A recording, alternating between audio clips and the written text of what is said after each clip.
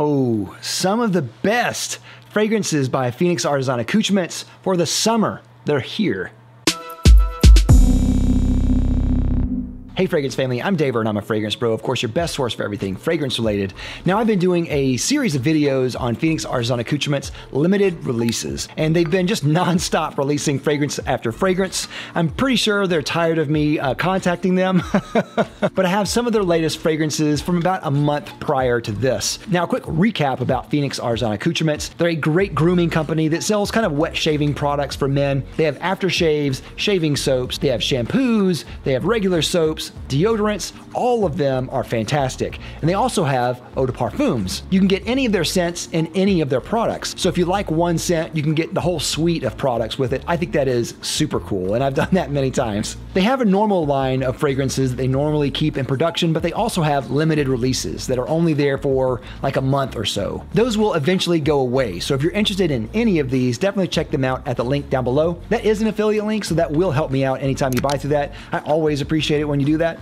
Definitely check out Phoenix Artisan Accoutrements in the links down below. And again, all the fragrances I have here are the aftershaves, but they have these all in eau de parfums, and I'll be linking the eau de parfums in the link down below. Of course, Phoenix Artisan Accoutrements also has samples, and if you want to try any of these, at least try the samples because they're excellent. But I have 6 fragrances here that I want to talk about, and they're all great. First one, of course, again, is Thought Forms, because Thought Forms has not gone away yet. Thought Forms is kind of a collaboration between me and Phoenix Artisan Accoutrements. It's not for everybody, but it is an excellent scent that is rosy and steamy, frankincense, a little bit spicy maybe. It kind of smells almost like cold rocks in the desert. It's really interesting and cool.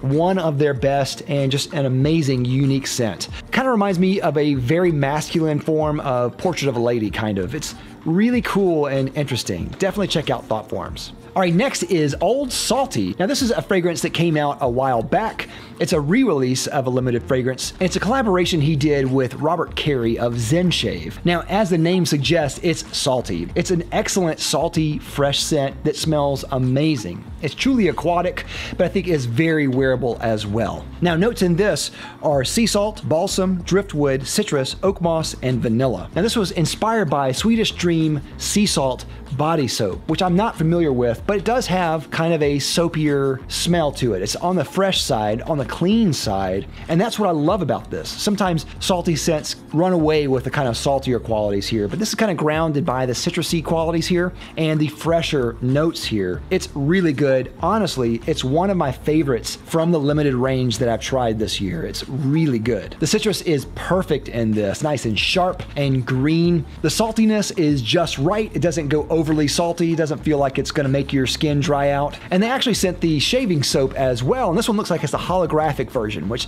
they have holographic versions for their fragrances that are kind of limited numbers. So if you buy within a certain amount of time, you'll get like a holographic label. Just kind of an added kind of collector's item there. I think it was really neat. Great, great scent by Phoenix Artisan Accoutrements, Old Salty. Next is Doppelganger Green Label. Now the Doppelganger line of fragrances from Phoenix Artisan Accoutrements is supposed to directly copy older fragrances. I know he has other fragrances that are inspired by older fragrances, but the Doppelganger line seems to be kind of exact clones. This one is interesting because this is inspired by Paco Rabanne Pour Homme, the original one that came out in the 70s. Now this one is amazing as well. This is another one that has been just fantastic. If you like barbershop fragrances, then this is one for you. This is a classic barbershop style fragrance. Now notes in this are rosemary, sage, rosewood, laurel, lavender, geranium, moss, honey, tonka, musk, and amber. This is a banger. This is one that you've got to have. This is another one that has become a favorite of mine. It's so, so good. Sometimes with older fragrances, they smell old and you kind of just have to be in the mood for them. This one though does not smell old. It still smells modern to me. It absolutely nails a barbershop style fragrance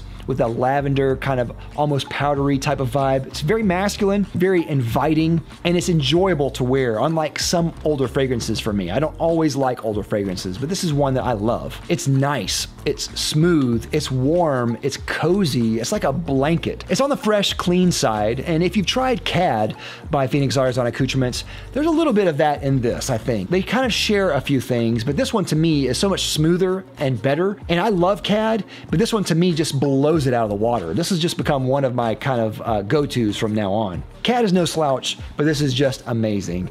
Definitely check out Doppelganger Green Label, fantastic. Next is Miami Libre. Now this is an exclusive that was designed for the South Florida Wet Shavers group. It was made in 2015 and they just re-released it, and it's also really good. Notes are lime, coumarin, benzoin, vanilla, tobacco, white sage, mint, pineapple, and rum. This is an interesting scent because I don't really know how to classify it. It changes a lot on your skin. In order for you to experience it the best way, you kind of have to let it open up a little bit on your skin. When you spray it right on, I don't think it smells the best right away. I think you have to let it warm up a little bit for you to get the kind of full effect. Because at the top, I get kind of this juicy fruit type of vibe. That kind of has to go away, and then the fruit starts to come out again. You get the pineapple. The pineapple smells great. It smells really good, nice and sweet pineapple. And that to me smells better when it opens up into that pineapple. I also get a good bit of mint in there, but it's just enough. It's not overpowering. Mint can be really overwhelming and overpowering. It just adds a little bit of tang and bite to it. And then I get the nutty vanilla and coumarin that come out as well. It's tangy, fruity, and warm. It's a great scent, and I'm glad they re-released it. It's really cool, very interesting, and unique. I haven't yet been to Miami, but for some reason, this seems like it just fits. It seems like it's all Miami, which is really cool. Definitely check out Miami Libre. Next is Outdoorsman's Friend. Now this is a really cool idea because this one is making a fragrance with natural ingredients that are natural bug repellents. Now I have heard of maybe 1 or 2 fragrances that have done this in the past, but this one is really accessible and it's also really good. So if you find yourself outdoors and you need kind of that bug spray, but you don't want to have to spray on DEET all the time, this is definitely a great option. Now notes in this are catnip, spearmint, peppermint, litsea cubella,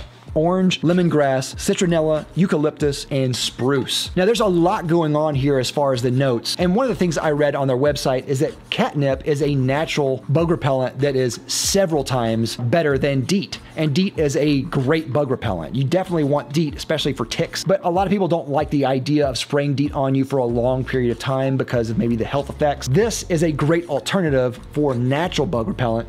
And then also, it just smells a lot better than bug spray. Like that whole cliche about a fragrance smelling like bug spray is the thing. You don't want a fragrance to smell like bug spray unless it's a fragrance that is bug spray, in which you do want it.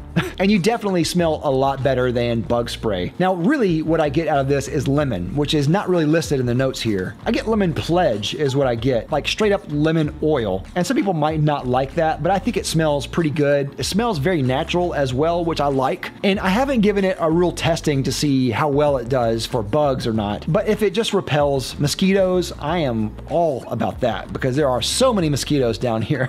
One thing I will say, and I will recommend, is getting this in the aftershave because you get more bang for your buck here. You get a lot more for a lot less money, and you can spray it over your body and it's not going to be overwhelming like maybe the eau de parfum is. And 2 suggestions here are either the travel atomizers, which are inexpensive. You can just put this in there and then just spray down your body if you want, or their atomic atomizer. It's also really inexpensive, comes in a lot of different colors. You can put it on your aftershave right here and just use it as a puff to use and just spray it all over your body. That way you can get a lot better coverage on your body. But yeah, definitely check out the aftershave and at least one of the atomizers. All right, and next is 11235. Rolls off the tongue. And this one is inspired by the legendary fragrance 4711. And as a little kind of Easter egg, this one has the Count of Saint Germain on the front. They didn't mention that, but I already know that because I'm really into that kind of stuff apparently. Now, notes in this are aldehydes, neroli, citrus, mint, petitgrain, lavender, and it also says green, earthy, woody, and herbal. Now, this smells, to my nose, exactly like 4711, but elevated in a way. This is obviously more than the original 4711, but 4711 literally lasts like minutes on your skin. It's that watered down. But the smell itself is what everyone loves, and they want that, but maybe something stronger. And so this is something that I think is a great kind of middle ground between 4711 and Tom Ford Neroli Portofino, which is on the other side of the spectrum, very expensive and smells similar to 4711 as well. This one is very similar to 4711, citrusy, petitgrain, sharp, kind of that Italian citrusy type of smell. That's exactly what you get here. It's excellent. It smells very high quality as well, and you don't get the kind of sharp metallic artifacts that you do in 4711 now, but you also get added performance and added projection and longevity. Even in the regular aftershave, it's a lot longer, but you can also get it in their eau de parfum as well, which just adds to it. It's very citrusy, sharp, sour, acidic, rindy. It's excellent. And I know the next thing you're gonna ask, how well does it stack up against Neroli Portofino? I think Neroli Portofino kind of advances 4711 in a way. It doesn't want to clone it. It tries to change it a little bit and be a little bit more softer around the edges, which I like about that. This one is just trying to be 4711, but with better ingredients. And that, I think, is what you get. I don't think this is necessarily a replacement for Neroli Portofino, but again, I don't think you need Neroli Portofino to really enjoy this type of scent. This is excellent. Always reminds you of the beach for some reason. I'm not really sure why, but it's so good. Definitely check out 11235. All right, and last but not least is a re-release of Phoenix Lights. Now, this was a limited release back in February. They had a meetup in Arizona. It was released only for like a week or so. It was not long. You couldn't get that for very long. So Phoenix Lights is back as a re-release, and you've got to check it out before it goes away. I'm pretty sure it's going to be here longer than it was initially. Notes in this are citrus, grapefruit, jasmine, woods, amber, musk, tobacco, and wormwood. Now, this is an amazing scent, and I'm glad they brought it back. It's really cool and interesting. A very interesting tobacco type of scent. One note that I get in here that is not listed is cherry. I get like a very kind of sour cherry type of note that's not listed in here, mixed with a tobacco and kind of a hint of spice. So I get kind of a very different feeling and interpretation of this scent than what is listed on the notes. But I still think it's amazing. Definitely check out Phoenix Lights. So that is all I have. What do you think? Have you tried these? You've got to try these. It's just a great lineup this month. So yeah, definitely check out Phoenix Artisan Accoutrements in the links down below. I'll see you next time. I'm Dave with the Fragrance Bros. Bye.